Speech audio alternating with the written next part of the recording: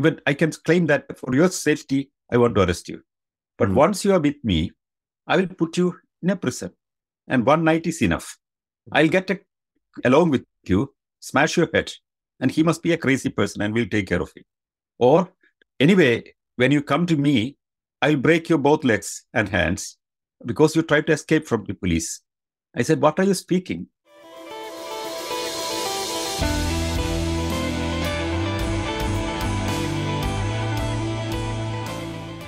In Mumbai, in 2012, there was a claim in a Mumbai church that the statue of Jesus there is weeping.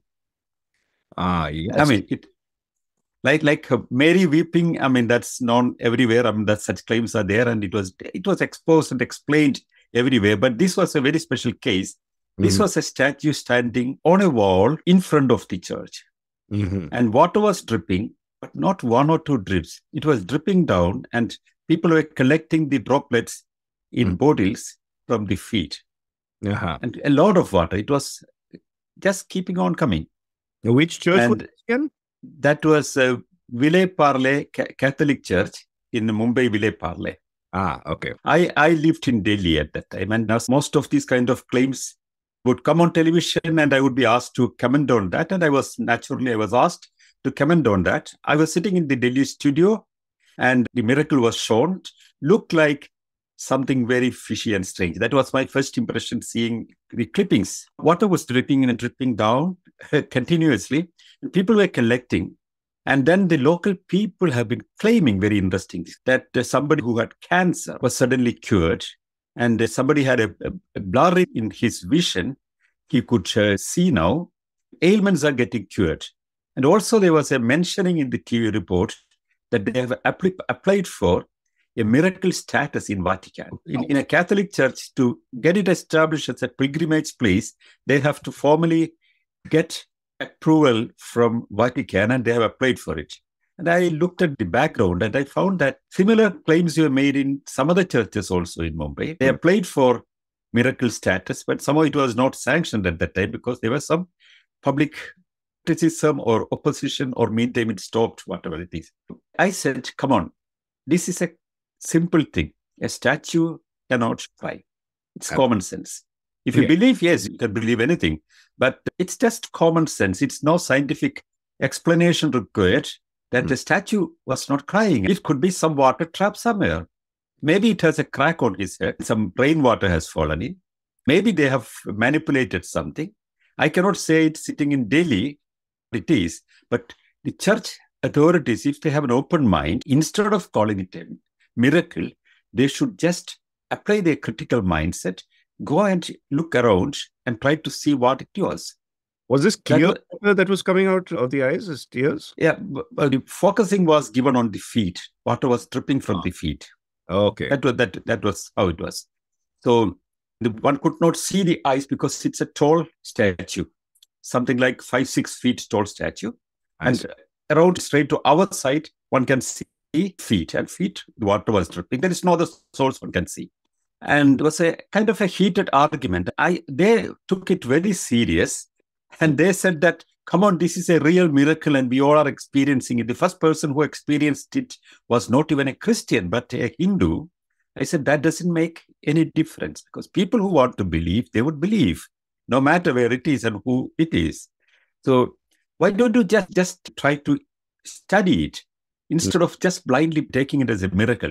So they said, come on, this is a miracle. And if you want, you are telling about evidences for everything. And you are sitting in Delhi and saying that it's not a miracle.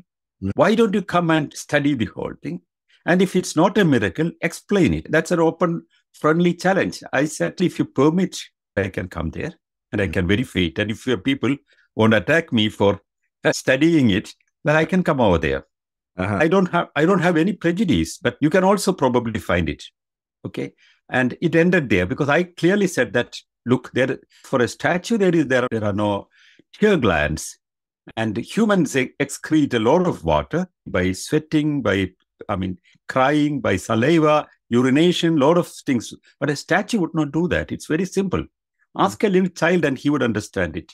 When you're blind with your belief only, you think that it's a miracle. Okay, they invited me after, that was on the 3rd of March. I remember these dates because this was very important in my life. And 7 days later, they suggested that I could go to Mumbai and I can personally verify it. And a date was fixed for 10th of March, 2012. I decided to go over there. And I took a friend along with me who is a civil engineer. I thought if I could not understand what was happening, this is a cement statue and one may be able to understand it better. I should get a little expert support, I thought. Together we have gone. And once I reached there, it was very interesting. I'm narrating the story because it's very interesting in a way how it all happened. When I reached there, the first thing that I noticed was some 200 to 300 people were standing in front of the statue and a prayer was going on. The priest was reading from Bible about miracles of Jesus. And then people were kneeling and then they're standing up. And then after the prayer, then I waited outside this scene. And after the prayer, somebody distributes this water to people, take it in their palm. Many people immediately lick it and some droplets are given to everybody. People lick it and drink it. And it was brought to me also without noticing who I was. I did not take it in my hand, but I collected it in a small vessel which I had. My friend immediately sent it for chemical examination. That was the first way of handling this thing. So after that, I didn't go alone. I went with the television crew. Wonderful. Television, yeah. I talked to TV9, one of the major channels which has first spoke, one of the biggest channels in Mumbai. The crew was with me. And they have been recording the whole thing. And then priest comes to me. And after the prayer, I said, I am Sanal. I came because of your invitation and you have given this time. The priest comes to me and say that he gives me immediately a small hammer. I don't take it. But I said, why do you give me this hammer? You said there could be water trapped inside. I said, that was one of the possibilities that I suggested. Okay, his position was, if it was water trapped inside, you can smash the statue and see if there was any water inside. I immediately understood what was the intention. Yeah. Imagine a moment I take this hammer in my hand, 100 photographs will be taken. And if I smash it somewhere or crack or even touch it, it will be seen immediately as a crazy person smashing their statue. And they were making several possibilities, trap me down. Then somebody said, you want to dig down the bottom? You can even dig down. Then what happens? It will fall down. Yes. So somebody brings a pickaxe. I said, no, I don't want anything. So I instead, without touching anywhere, I just looked the whole thing. And one of the first things that I noticed, probably, as you asked rightly, the water perhaps was not coming from the ice because it looked dry. That's a primary observation. I didn't touch or anything. Okay, this is touching a wall, half wall on the outskirts of the church. I go inside and there I found quickly one small thing. Just behind the statue on the wall, there is fresh green algae growing. And that looked fresh. But it was going towards one side, one direction. And where it ends, I went up to a corner of the wall and it ends there. Common sense to understand that apparently some water source was there and water is coming there. It's not from 1 or 2 days. Occasionally rains were there and this water presence has given a possibility to grow this green-colored fungus growing there. So I went to the possible source place, the corner, and then I found that there was a drainage line, an open drainage line covered with the stones. And I didn't have even a gloves or anything, but out of curiosity, I just opened it. It was stinking smell all around. It was a drainage line coming from the toilet. Oh. And this was a point where this would go to the city line. And this was the connecting point where it will be draining down to the city line. But there was a blockage and it has nowhere to go. Naturally, when water is blocked and it has nowhere to go, it will go through small pores anywhere. Capillary action, simple thing. And it went through the cemented wall, or it could possibly reach. It has tried to reach, but it found one outlet. That was the statue outside. On the statue, there was a nail on the feet. Jesus, the statue, there are 5 holy wounds. The nails were on the feet and the hands, and this nail above the feet, there was a hole, and the water climbed through this. And since there was a hole, I thought water could be draining down from there. That was my primary observation. But how would I confirm it? I cleaned my hand and went outside, and then I touched above the nail line. My assumption was correct. It was completely dry. From the nail down, water was dripping. It was not coming from the eyes, but from the nail on the feet. And it was actually the clogged toilet drainage water. And that was what they have been serving to people as holy water. Later, I know that there was diarrhea in the whole area. Oh my God. Oh, that's disgusting. This was it. It very simple and little humorous at that time. But I understood the potential danger at that moment because I could not say it publicly. There was a crowd, a devout crowd waiting outside. Very curious because everybody knew my criticism. People knew that I was coming. And there could be normal people, but there could be some angry, fanatic people also amongst them. So my expectation was correct. When I came out, they said, "What did you find?" I said, "I did not find anything. I've made some observations. I've taken a lot of photographs. I've taken small videos, and I have seen the whole thing because already I knew what was happening. I only wanted to get a confirmation from the chemical analysis of the water also. That was a reconfirmation about my observation." So they said I should explain it there and then, otherwise I would not be allowed to go. I smelt danger. And then I looked around and all the people were sitting on chairs there. But I immediately located 3-4 people holding plastic chairs in their hands. Means they were the people to attack me the moment I say something. So I said, "I don't have to say anything. I will just go now." "No, you are not allowed to go." They stopped me. It was a plan to invite me, to get me into a trap there. That was the plan. That is why the hammer was brought, and that was the pickaxe was brought, and then everything was pre-planned. So I said, okay, I should explain to the crowd what I have seen. I should not speak something else later on television. Okay, I thought I should use this opportunity. I thought of Mark Antony, how one could twist a speech at one point. And I started speaking to these people. It was a little tricky. I first explained that according to your belief, miracles happen. But all claims are not accepted by Vatican. It wants a kind of a verification, and there should be devil's advocate, and only after that they would approve a miracle, which means all claims are not miracles, even according to your faith. And also, many times, the claims that are coming from different sources without understanding what it is could not be miracle. Then I went and explained the one miracle in northern India, in Himachal Pradesh, where fire was coming from water for a long time. Long time during the Mughal Empire's time and all, it was seen as a devil by some people. Some people found it as a holy thing. Now we know that this is an inflammable natural gas getting released, but still that is worshipped as a goddess. Jwalamukhi. It's a goddess, and it's a pilgrimage there. I ask people, "Do you know about this story?" But it's not a miracle, we all know. But for many people, it's a miracle. So then another example, I took examples from other cultures and other religions. I took the example of another thing in Mumbai some years back. There was seawater turning sweet. Again, I have been there studying the whole thing and found that it was a city drainage going into the water, and water currents brought it, and that was near a mosque, and they thought it's a miracle of Allah. But it was not. Now everyone knows that it was not.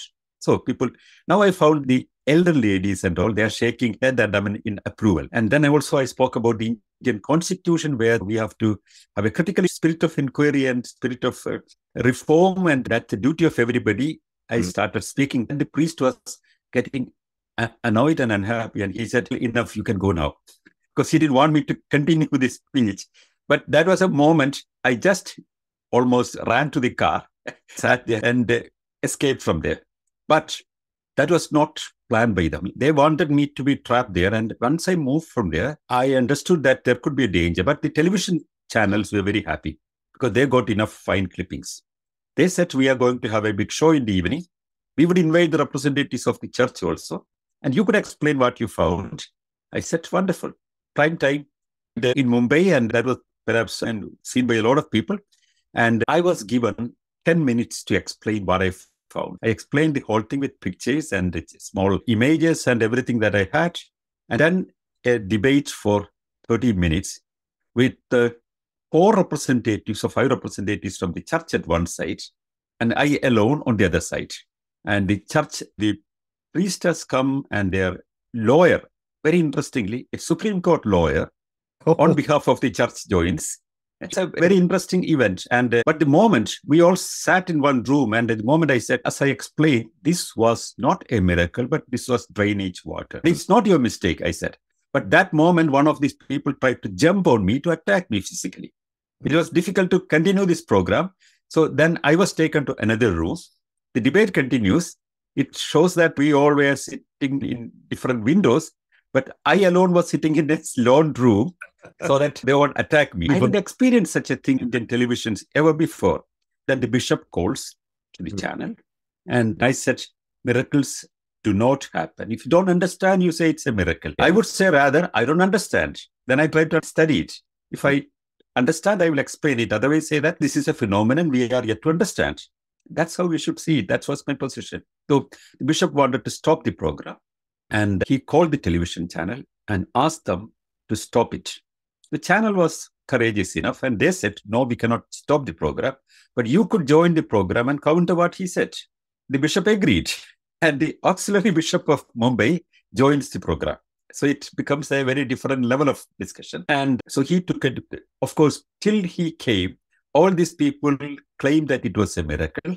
I said, water was climbing up the wall. No, water won't climb up. It will go down only. That's the law of gravity. Gravitation is law of God, and water goes down only. It never goes up. Okay. I said, ask if somebody has a child who studies in the 4th standard, there is a lesson on capillary action, how plants are getting water. I mean, all these kind of things I try to explain. So anyway, the bishop joined the program, and he took a very different position. He said, this could be explained by physics. I said, fair enough, but miracles would happen. I said, there is a serious dispute on that point. I would not say that miracles would happen. There are many things that you don't understand. He said immediately. So there should be a scientific attitude, scientific approach to the whole thing. The bishop immediately twisted the whole thing. He said, in fact, what is your right to speak about science? We should speak about science as Catholic Church because we are responsible for the scientific growth in Europe, and science has developed because of our patronage. Well, that was a statement. But he asked me, are you laughing? I said, look, I asked him whether he believed in exorcism. He said he would not believe in such things. I said, unfortunately, your Pope believes. The Pope had a meeting of exorcist priests in Poland some months back. He said, that's a lie. I said, come on. There was a report in New York Times. And I was myself in Poland immediately after that, and I know about it, and I know the first-hand information in front of me. Your church believes in exorcism. There are experts for exorcism. Okay, he said, for an argument, I would accept that. Then I said, what is happening in exorcism? You're invoking the spirit of the dead people, right? Yeah, that's the belief of exorcism. Then I said, here's the point I want. If your church believes in exorcism, I would like your help. Get 2 witnesses to counter your argument about how you supported science.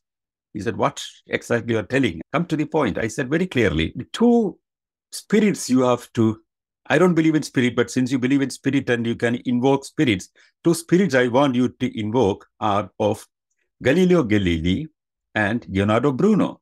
Let them vouch for me here, whether you promoted science or persecuted scientists.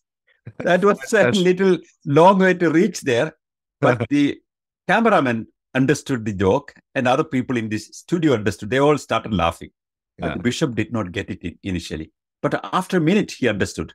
Then he was so furious and he walked off the program so angrily. And he said, you're insulting the Christian faith. And that turned everything. And I could not come out of the studio after that. When the program was over, the head of the channel invites me for a dinner. I said, come on, I have a plan for eating outside. No, you cannot go outside. There are people with staff and sticks waiting outside for you. I said, oh, what? This studio is not in the main city also, it's far away. They're supposed to be angry Catholics attacking you. And they want to kill you outside. They're waiting there. It looked strange. Nobody knows even where the channel's actual studio would be. And it's not in the main city. And then some of the cameramen came and said that, look, I know the people outside. I peeped over the wall, and I found that some of them are known goons in the city. They're beating boys. You pay money and they go and beat people. They're the kind of people. And they were brought in vans by the church. So they are waiting for you, pretending to be Catholics going to attack me. And we waited 2-3 hours inside. They were not leaving. They were just waiting. There was only one gate. So later, they opened backside small, what you call a gate, which is meant for garbage taking and all. And I came out and the taxi was waiting for me. And I went to my hotel and I changed my flight time and left for Delhi 1 or 2 hours earlier. I came to know that my flight was known and there were people waiting for me at the airport also. But before that, I could leave. That was taken that serious. And the next day, there were reports that there were cases filed against me in so many police stations for blasphemy. Not one. 27 complaints in different police stations, in different parts of Maharashtra. Means if I could come out from one arrest, another case is waiting for me. And this law is a very interesting law. Article 295A in the Indian Penal Code came during the British time, which says that a person with malicious intention, if he hurt the religious sentiments of somebody, he can be arrested. It is cognizable and non-bailable. This law is still there, and it does not need judicial interference to arrest a person. You don't have to make a report and get the sanction of the courts to arrest a person. But the police officer, if he is pleased, he can arrest the person and keep him in his custody up to 6 months and can get extension also. And it's a very hard law. This was used once against Periyar E.B. Ramaswamy in 1960s. And the case was registered and he came out of it. That's another story. But anyway, I decided to fight this case. So it's a great opportunity because this law should go. One of the possibilities is that if you have any law, the British law of the criminal laws in India, that's very old. 1857, they made these laws and it got some amendments and all. But when the Indian Constitution came in 1950, India did not make a new criminal law. The Indian Penal Code that existed was adapted by the new government. At that time, it's an established system. And one agreement was that if any law becomes violative of the fundamental rights, that law becomes null and void. So that with that guarantee, this was taken as India's criminal law. Back in 1960s, somebody has made public interest litigation against this case, but that was not a well-prepared case, and that was dismissed by the Supreme Court. So there is no possibility to go for another public interest litigation. But if I am a victim of this law, then I can challenge it, and probably I will win and stop this law. That was my point. So we made a defense committee and set of lawyers got prepared, and we made an international campaign and collected all material of how this law is getting misused. But that was not ending there. I had physical threats. I was advised by the police to be careful because I could be attacked. I could be intimidated. And some people in the Home Ministry was helping me. They got intelligence information that since I was in Delhi, the Mumbai police come and arrest me at Delhi without a metropolitan magistrate's permission. Therefore, the bishop wants me to be abducted from Delhi to Mumbai. So they paid the underground mafia for that. So therefore, I should be careful. That's what I was asked. So I moved from my home, stayed in some friend's house, but still I appeared on television, spoke about this case and made it public. And all the media started reporting the whole thing. And I said, I'm going to face this case if I'm not killed. And so the Indian media started taking it very seriously. CNN, IBN reported, and print media, Times of India, Hindustan Times, anyway, everybody reported. And then slowly it caught up in the international media, Wall Street Journal, CNN, and the New York Times, and everywhere it's the BBC, everywhere it started appearing. So then I got another information, again from the government sources only, that then I was considering the possibility of going to Mumbai to a court and get arrested. Then I'm straightly with the court, not with the police.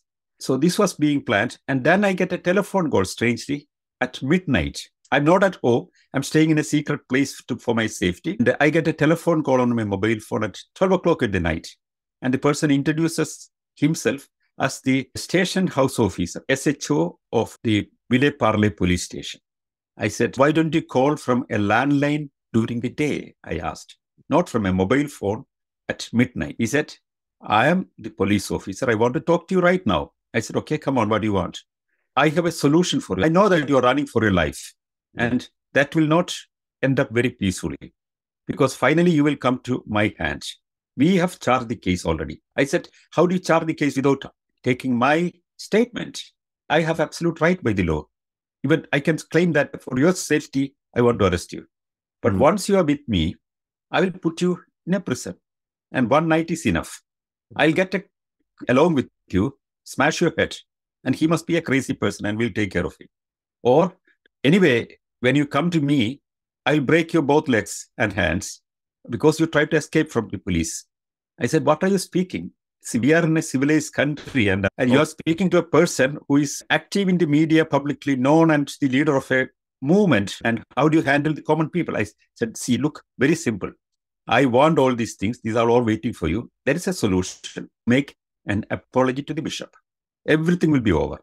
You have a week's time, apologize to the bishop, and then the cases are over.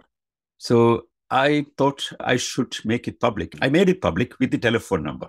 And yes, it was true. That was the number of the police officer. And BBC has gone and tried to meet this guy. And he said, I want to arrest him. And that's what I said is not something I would discuss with you. That is on a BBC radio report also. BBC corresponded all the way to meet this police officer and talk to him. Anyway, so I decided not to go into police. And then meantime on the internet, some web groups started discussing how to get me eliminated. Somebody should kill me, or if I go to a court, a mob should attack me and I should not reach the court. So I spoke about it publicly. This is what they're discussing. Then it disappears again. So I was very careful at that time, but I decided to speak to media. AFP contacted me and I gave them an interview at my secret hiding place and they publicized it worldwide. So BBC took it up, CNN took it up, and everywhere it was in the world. So then came a situation that my hiding place was not safe. That was even told by police that we know where are you hiding because we are afraid that you'll be attacked there. So then I moved to the Jawaharlal Nehru University where I had my research. With the help of a dean, I got into a hostel room with some students supporting me and I stayed there. So from there, I gave interview to the different journals and it was very active. And then a situation came that it could be very dangerous. Any moment, anything could happen to me. I thought I should go away from India for a couple of months or a couple of weeks so that the dust settles down. And that was my plan. So I had a lecture tour in July in Poland. I thought that I should go some months early outside India, stay outside, go and have this lecture tour, and meantime, everything will be ready, and then I come back. That was my plan. I tried to talk to friends outside India where to go. Immediately, I wrote to Center for Inquiry, to Paul Cox. I wrote to a friend in Finland who was the Finnish Humanist Union's president, was my old friend. 25 years, we have been very close friends, and he used to come to Delhi and stayed at my place, and I came to Finland, I stayed at his place. Then I wrote to another friend in London, Robert Eagle, who made a documentary about me for Channel 4. So first reply came from London. He said, come over to London. You could stay here. And when things are safe, you can go back. My house is open for you. That third floor where I used to stay there. That's open for you. And he sends an invitation immediately. But the process, my daughter was working in the British High Commission. So but it takes 5 to 7 days at least to my visas were all expired and I have to take fresh visas. So it would take 5 to 7 days to get a British visa because it has to go through a different process. It was outsourced. So then came a letter from Center for Inquiry offering me teaching profession at the Center for Inquiry because that can be an official reason to teach there. Of course, that was being discussed earlier also. That these two options were in my hand. Then came a call from Pekka, who was education secretary here. He said, are you still alive? That was the question. I said, yes, I'm still here.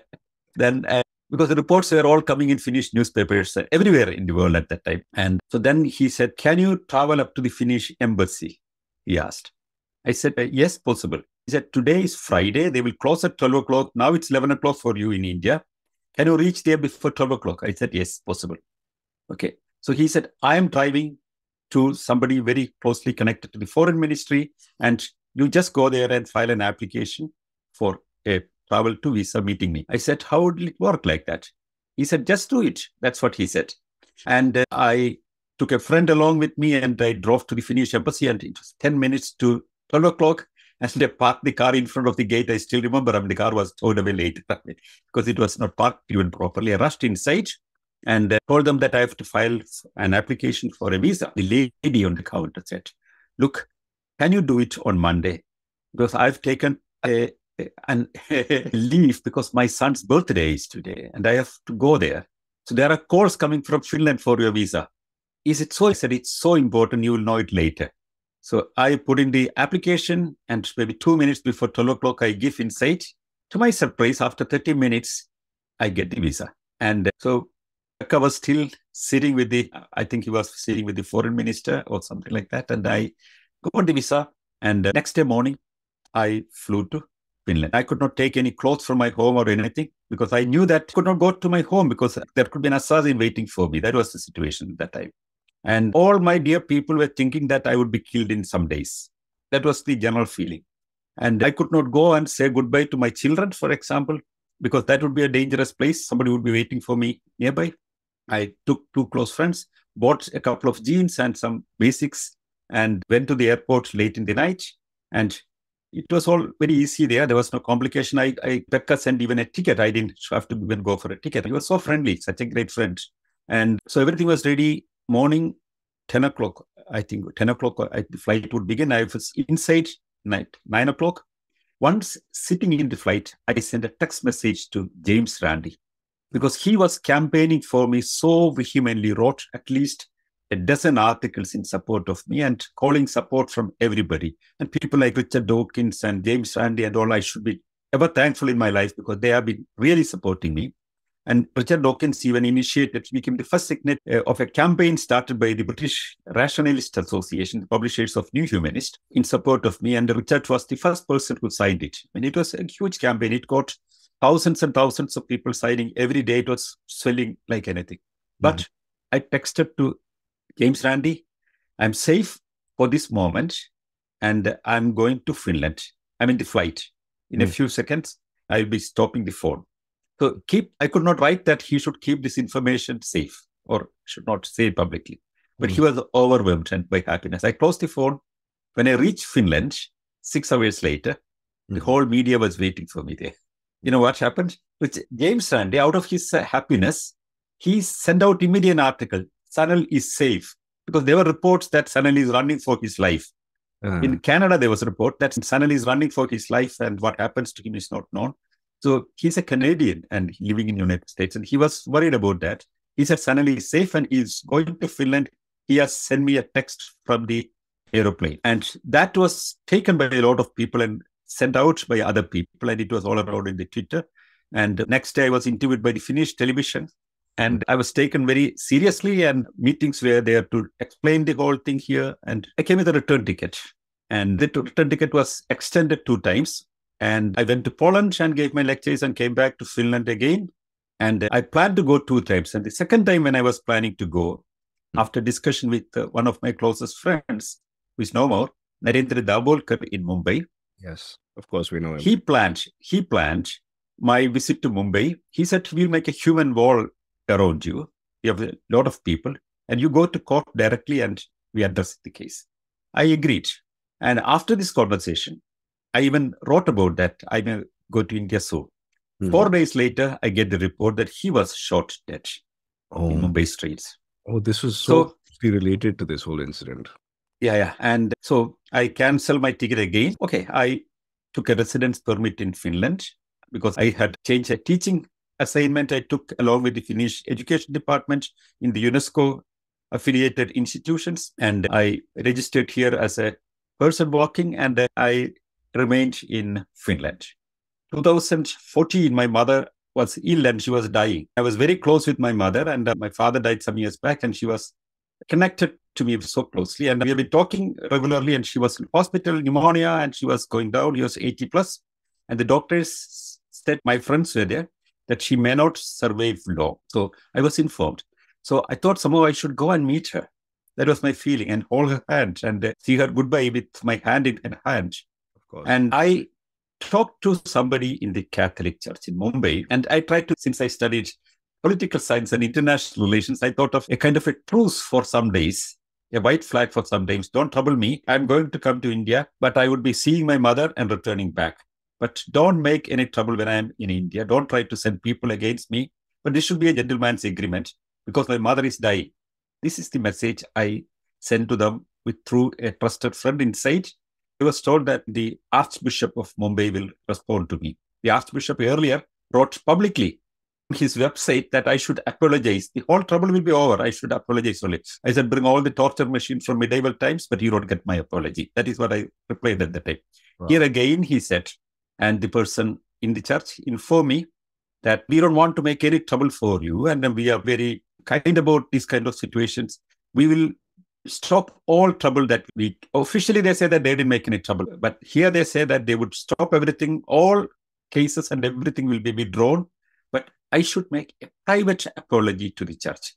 Oh. And what was I told my sister about this. My sister communicated this to the mother, and the mother told her, do you think he would apologize and come to see me? She asked my sister. My sister said, I do not know. He loves you so much. I don't know.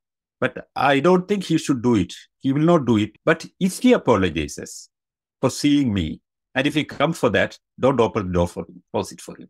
Oh my goodness. That's fantastic.